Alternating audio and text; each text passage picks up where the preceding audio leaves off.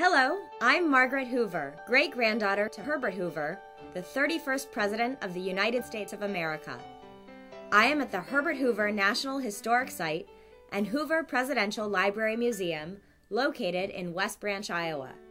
Great-grandfather wanted this place to be an inspiration to everyone who comes to visit. Please join me on a journey into the past and enjoy a remarkable story about an orphan from a small town in Iowa who grew up to become President of the United States. Great-grandfather was born in this two-room cottage, which was built by his father Jesse in 1871. He lived here with his father, mother Huldah, brother Theodore, and sister Mary. This entire home is about the size of a standard living or family room today. It's hard to believe that the Hoovers all shared one bedroom and that their bathroom is outside with no heat or water. They only had this cook stove for heat, which also served as their stove for food, heating water, cleaning up, and, well, just about everything that required heat. My great-grandfather and his brother and sister had many chores, including gardening and gathering wood, and of course, getting the water from the well. My great-great-grandfather, Jesse Hoover, also built a blacksmith shop near the cottage.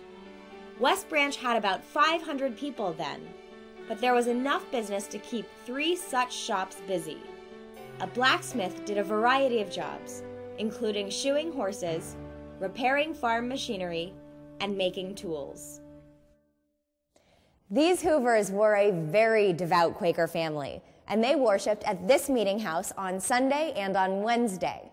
The Society of Friends, which they were called, had no paid minister or priest at their meetings, so church members would sit silently, thinking or praying, and any adult who felt moved by the Spirit could share his or her feelings with the others.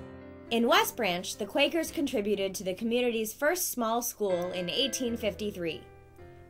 Originally, the building was used as a one-room schoolhouse where children of all ages were taught by one teacher.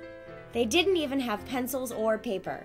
Students learned the basics of reading, writing, and arithmetic, doing their work on slates.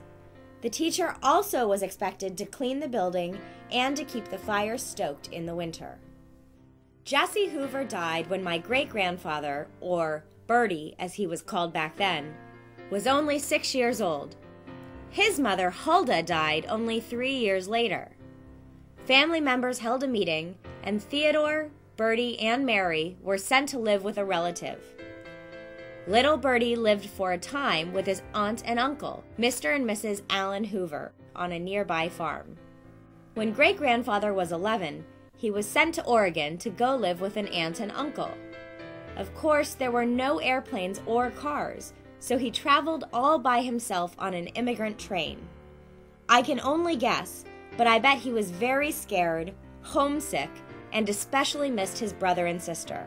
You know that the relatives who sent him on this unforgettable journey did not realize that this timid orphan would become a successful mining engineer, organizer of food relief operations, Secretary of Commerce, and the 31st President of the United States.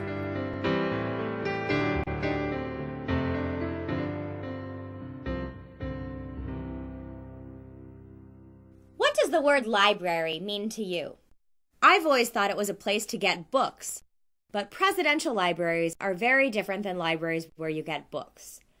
A presidential library, like the Herbert Hoover Presidential Library Museum, is a place where the written and video record, as well as the physical history of our presidents, is kept and preserved. This kind of library can take you back on a journey into the life and times in which each president lived and served our nation. So let's begin the Hoover Presidential Library Museum journey into his life and times. Working very hard to earn his keep at his aunt and uncle's place in Oregon, great-grandfather didn't have time to go to school during the day. As a matter of fact, he did not even graduate from high school.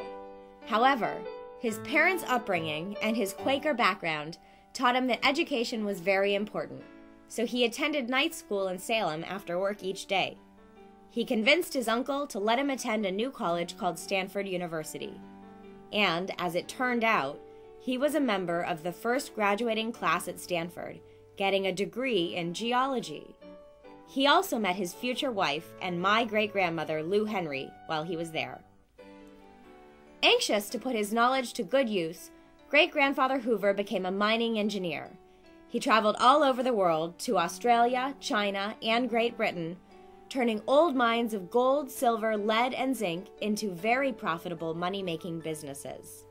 His work as a mining engineer made him a very wealthy man. But when World War I began in 1914, he gave up his business career to help feed the starving people of Belgium.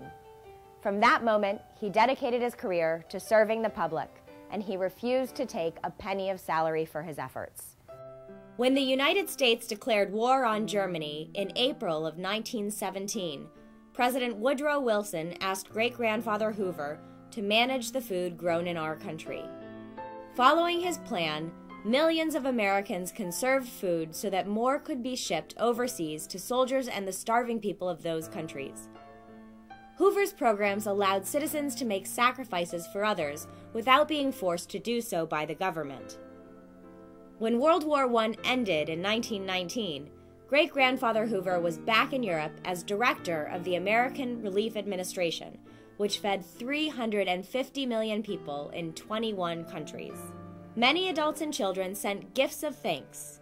Women decorated sacks that held flour sent from American mills, while school children wrote poems, drew pictures, and marched in parades to repay him for his kindness.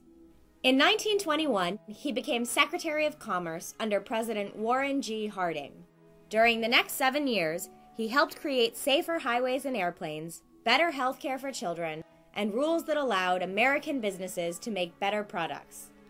He helped make radio a popular pastime, and he appeared on the very first television broadcast from New York City to Washington, D.C. in 1927. When the Mississippi River flooded that year, great-grandfather organized 600 boats and 60 airplanes to rescue 325,000 people who had been forced from their homes by raging waters.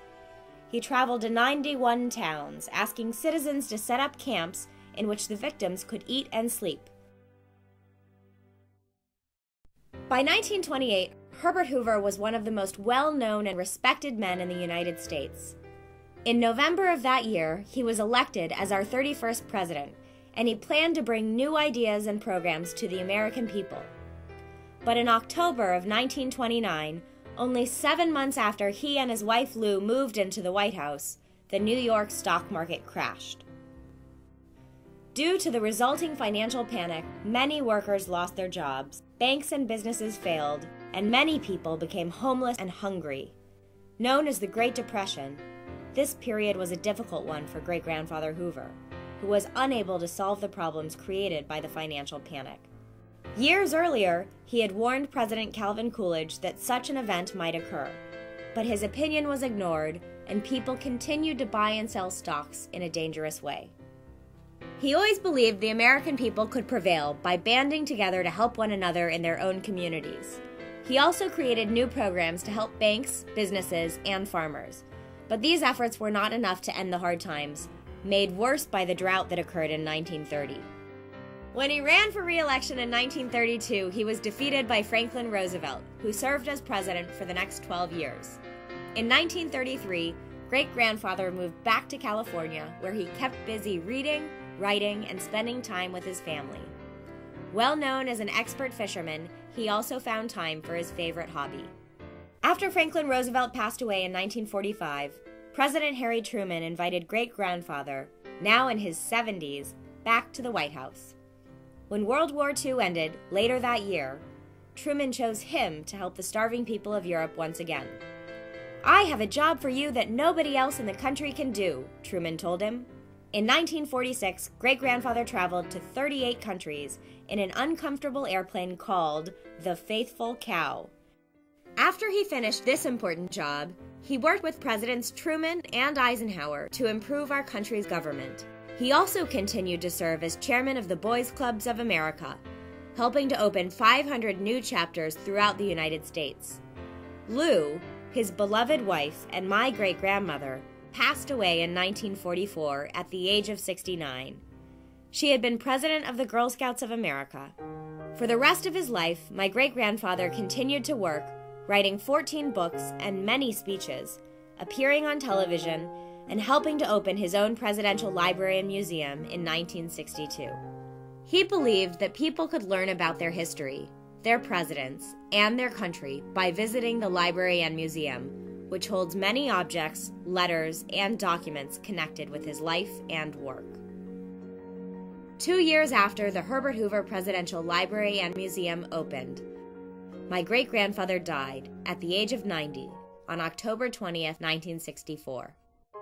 5 days later, he was laid to rest on this hill near the cottage where he was born. Although some people remember him as the man who was the president during the Great Depression, he had earned the respect of millions by working hard to help people all over the world. I hope you have enjoyed this short introduction into the life and times of Herbert Hoover, our nation's 31st president. I invite you to come for a visit soon to learn more about his presidency, your state, and your country. I'll leave you with great-grandfather's words of wisdom, which I hold dear. No matter how deeply we feel at the present moment, our vision must stretch over the next 100 years, and we must write now into history such acts as will stand credibly in the minds of our grandchildren.